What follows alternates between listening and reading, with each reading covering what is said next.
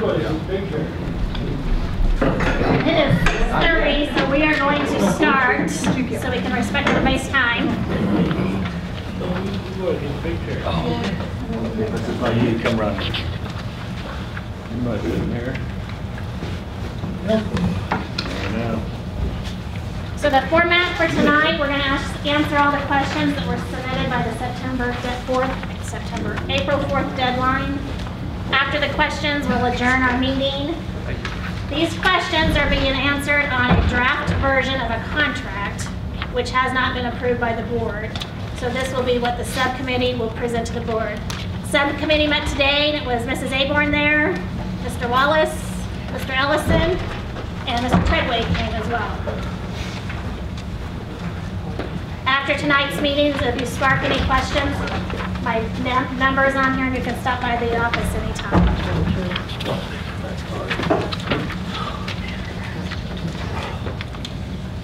So we're just going to flip through this slideshow. Let me go get some more chairs. I've got some back here. There's chairs here. Okay. They don't all sit front, they can direct them to the back. So short routes have been determined to be less than 65 miles, $17.49 per hour, which is above our maintenance by over $2, times 4 times 171 days. One of the questions was, how did you get to that? In parentheses is the actual math for that. But when this was done in the Excel sheet, it wasn't set for rounding, and so the rounding numbers got off. So we're going to stick with the 11,968, wear and tear 45, annual bus savings 5,000, total 21,468. None of that is required to be spent in those categories. That is just how we came up with that amount. We felt like bus drivers should make more than our local maintenance guys because they have to have a specialized license, they're on the road, and they're contractors. We felt like you needed money above what you would make for wear and tear, and we felt like you needed money to start saving for a bus. Do you have to turn in receipts? No. You are going to get a check for $2,385.33 if you're a short route for 9 months. Use it as you need. Long routes is 65 miles or more. We figured an extra hour a day. Wear and tear longer. Bus routes, some more wear and tear. Same for the bus savings, $26,400 or $2,933.33 per month. The contract also spells out that each year a 2% raise will be given. The raise will be given to the total amount because the others are just numbers we use to figure what we thought would be an adequate amount.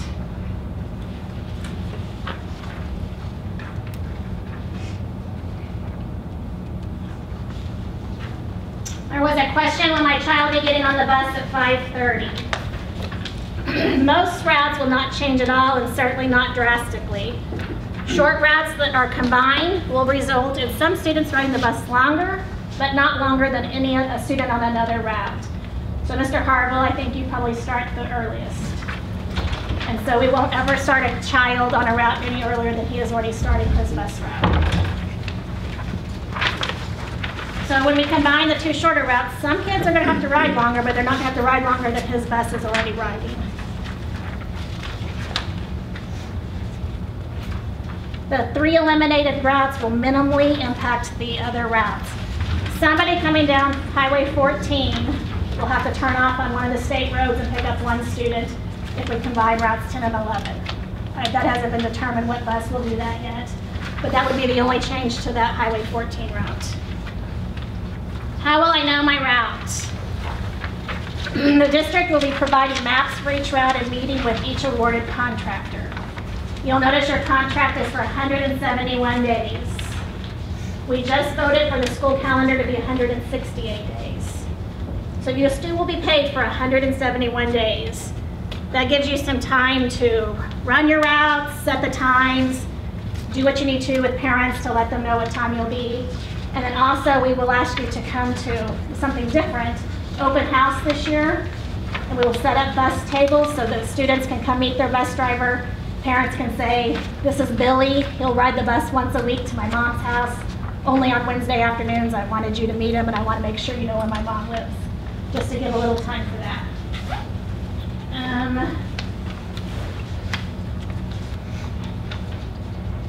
If you have a preference for your route, specifically put it on your request for qualifications.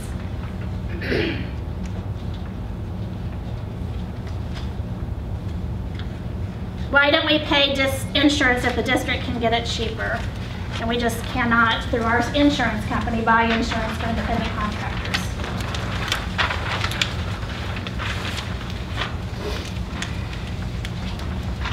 I sign a 5-year contract and I can't complete it. I think the question said because of health reasons. Maybe it's health reasons, maybe it's because you move out of town, maybe you just don't want to complete it. If that happens, there will be no penalty assessed to you as the contractor. As long as it's a mutually agreeable reason to quit, there will be no penalties. You also have the option of keeping your contract and hiring a sub-driver to fill it out. Finish it, you just need to have that sub-driver approved by the board. If you choose to just leave it and walk away, that route will be advertised in the media and the RFP process will start again. If we cancel a route mid-contract because of ridership, let's say Gainesville votes in the whole southern half of the county, and that becomes Gainesville School District. We don't need that route anymore. We will pay you the remainder of your contract in full. So if that happens year 2, you'll get paid for 3, 4, and 5. Why is the district paying for fuel? There's no special reimbursement rate for the district. All expenses go into a pot called expenses. So it doesn't matter if we are paying contracted services, fuel, radios, GPS units, all expenses are counted the same, and we turn those expenses into DESI. We believe that if we could bid fuel locally with a larger volume, we would be able to save money.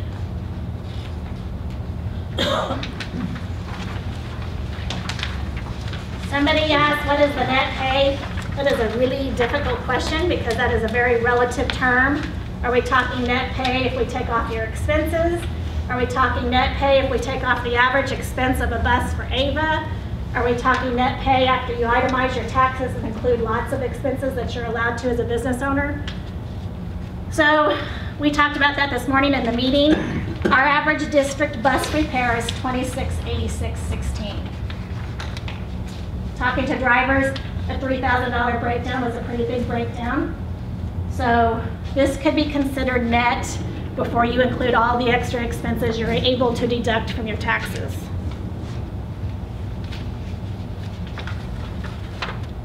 Who is responsible for what costs? The contractors are responsible for the bus investment, maintenance, insurance, gas exceeding route allowance. So if you need to take your bus to Springfield 3 times to get the transmission fixed on it, I guess you wouldn't be driving it if the transmission was out, but if you had to drive your bus somewhere to do something for maintenance, you would be responsible for that additional gas. We just pay for the gas for your route. Inspection fees, physicals, background checks, and the majority of those could be deducted on your taxes as well. The district will pick up fuel for routes, all the training, the GPSs, and radios, the 2-way radios will be district cost.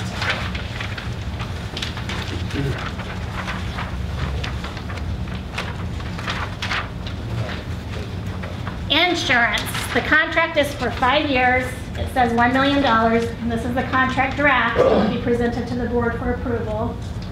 It will not change above $1 million unless the federal government and state government comes in and says you have to have a new regulation. You have to do that. Have they ever done that? No. So do I anticipate that? No. But we can't be locked in and not have a loophole that if federal or state regulations change. Insurance will not be reimbursed, and the district must be, as it always has been, listed as an additional insured certificate holder. Other questions that I don't know the answers to is why are there so few insurance providers for bus drivers? Will insurance go up if there's a bus accident? I would predict if there was a horrible bus accident that killed a bunch of students, insurance rates are gonna go up. I think insurance went up for houses after the Joplin tornado. So something catastrophic certainly could cause that. How am I protected if dropped or coverage is refused? Where will mileage start? We turn in eligible mileage. That's your odometer reading. So that is from wherever you park your bus to school and wherever you park your bus back. So if you drive your school bus for school use only, that's your odometer reading. Those are eligible miles. The route mileage for the 65 and under and 65 and over will be your first designated stop. Proceed down your route, picking up students, travel to school until your bus is empty, and then we'll double that for your PM route, and that will be how that is determined. That's how we do it currently.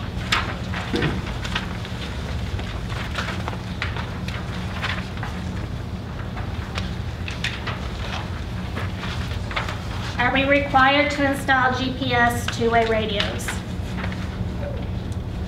Every bus will be equipped with this at the district's expense.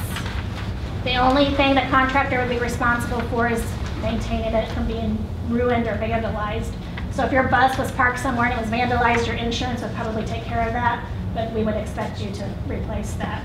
It remains the property of the district, and it must be on the bus that's operated daily. That's for safety. This year we had a bus breakdown.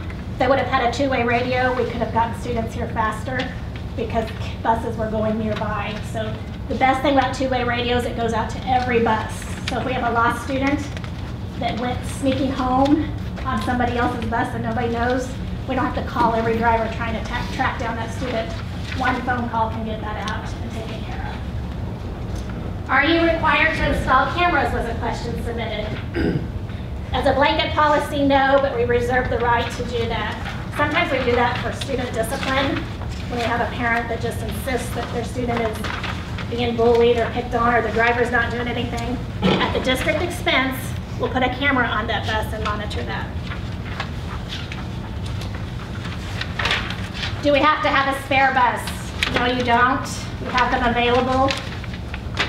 For contractors, it's based on mileage right now. The average has always been right around $100 a day. Depends on how long your route is.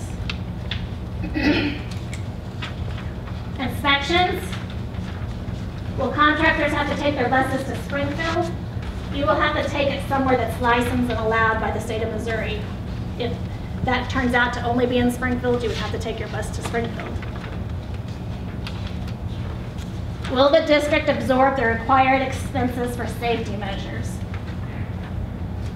In the media, I hear a lot about seatbelts on buses. So if they ever passed a state law that said all Missouri buses must have seatbelts, we would not expect you to incur that expense on your own. So that would be negotiated, and an extra allowance would be negotiated by the district to cover some state or federal regulation that caused a drastic change to your existing bus.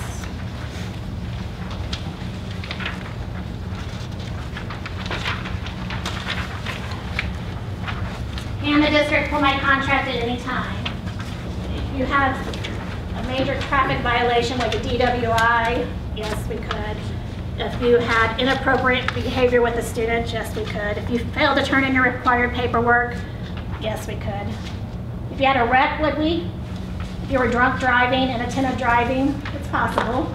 If you were going down a dirt road and you met a huge dually pickup and you clipped mirrors, or you hydroplaned on the highway, no. You know, if it was negligence, yes. If it was an accident, no. Is the school board going to change this in 5 years when the contract's renewed? This board cannot be bound by the Board of Education in 5 years, but based on our experience with other vendors, the only changes are changes in regulations.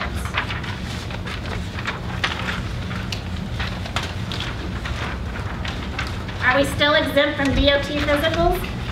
Yes, as long as that's allowed by DESE. If DESE ever comes in, DESE is the Department of Elementary and Secondary Education, that says bus drivers must have DOT physicals, we will have to enforce that as well. Do I see that changing? No. Can I get sued? Yes. Everybody will get sued if you're in a bus accident. You'll be sued, we'll be sued. If your bus accident was caused by a tire blowout, the tire company will be sued, the county will be sued for not having the roads smooth enough. The person that put your tires on will be sued. Everybody will be sued. What is the hourly rate for trips? It's $10.63 per hour. So if you choose to drive activity trips, you will be at the rate of $10.63. And you will have taxes taken out of that because that is actually a part-time employment with the district. And you are welcome to do that, but not required. Is there an age limit on the bus? The contracted bus must meet the minimum Missouri standards for the year it was manufactured, just as we do now. It has to pass the 60 days prior to school inspection and the annual Missouri Highway Patrol inspection. One question that wasn't asked, but we have it on the proposed contract, is to take away the passenger size limitation. As long as you can provide a bus that adequately hauls all the kids that typically ride your bus, that will be fine. Sometimes you can find those buses easier than the larger buses. Will taxes be taken out of our checks? No. You report your income to the IRS. We give you a 1099, and the district will not deduct any taxes. The district does not file tax returns with the IRS, but we will turn the expenses into DESI for some state reimbursement. How are we going to get paid for snow days? Snow days, tornado days, flood days, power outage days, whatever the reason, you will get paid for 171 days.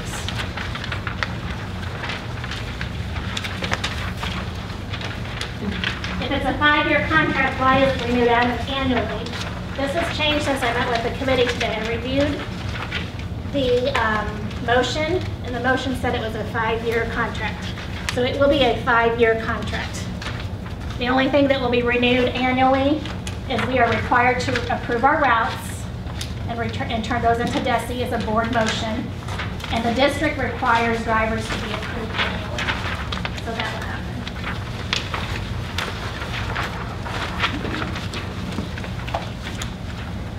So, yes. I thought there was a question on here. What if only a couple people bid on these routes? We talked about that at our subcommittee meeting. We don't have an answer to that because that would be a board decision, so I'm not going to address that because I don't have an answer. As a subcommittee, we've talked about we will advertise it more than one round. Is there any other questions that was presented that you haven't asked besides that? I combined some, so if I missed them, I just did it through misinterpretation. But as a committee, we sat down and reviewed them all to make sure they were in here.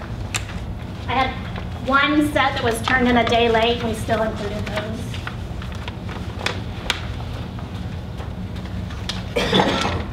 Which are going to be town routes only. There might be. We haven't made that decision yet.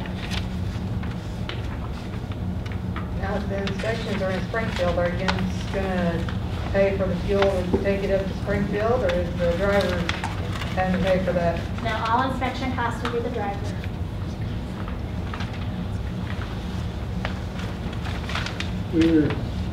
Okay, the combination routes, ones that you've combined, it doesn't say which will the drivers pick up off of Edge's other routes, or will the two combined pick up all of the children on that route?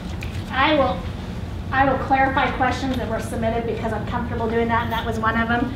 I'm just going to use this as an example. Route 10 and 11, both of those go down FF. They overlap for a chunk of the time, but not the whole time. So we'll be able to combine those two together. But somebody coming down 14 Highway will have to turn off on BEV, I believe it is, and pick up, there's one student there because that will save some time on their route. So we'll determine which route coming down 14 is the shortest route and add that extra stop to theirs. So that route that is going to be coming up VB, will they have to backtrack out then? Or will they come on up VB? Yours. Is it Yeah, VB? no, Albies comes up, It's Aldi's. he goes down FF, Uh-huh.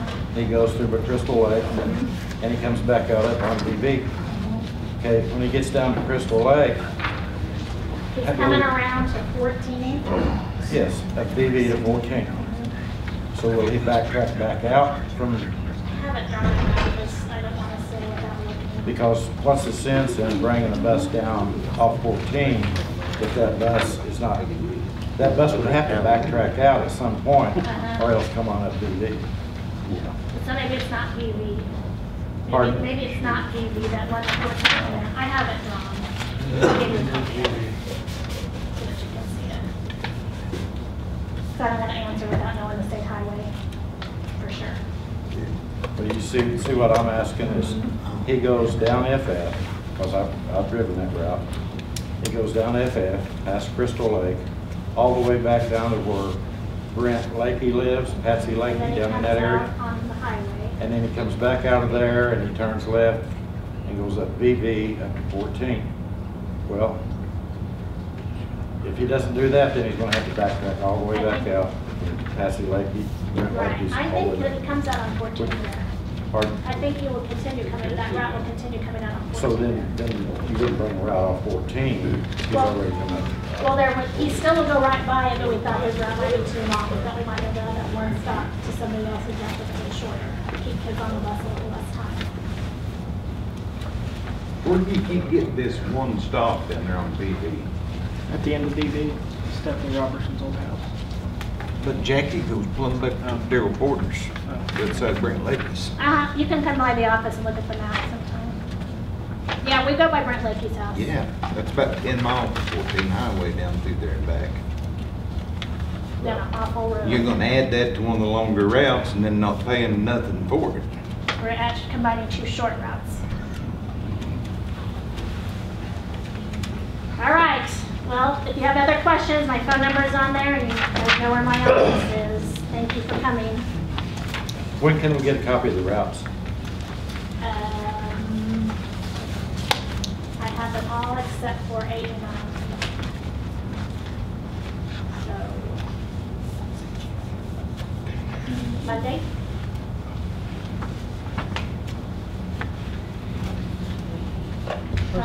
What is the date?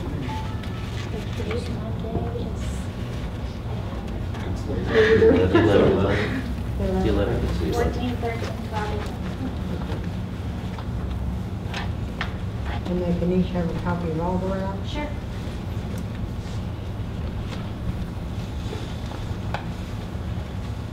So it's still going down private roads? Yeah. Yes. Now, I started up on top of Dogwood Hill. If they're gonna buy my fuel, it'd be no use for me to have to start buy another car and drive it back and forth.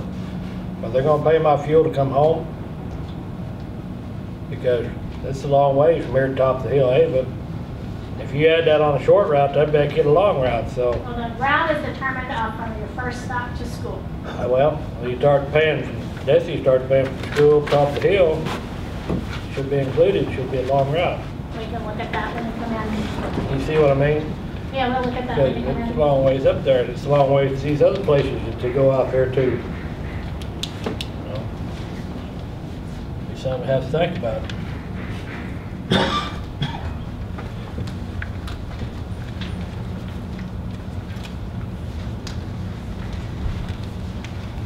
Whoever gets that up there might not, well, boy, might not even park there, so you'd be up pretty good.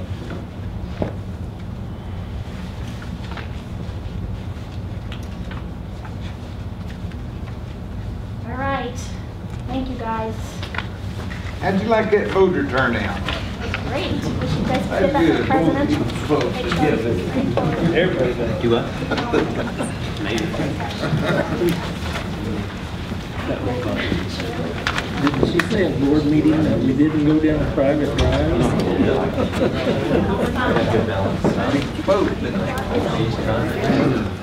Strength of recipe Friday.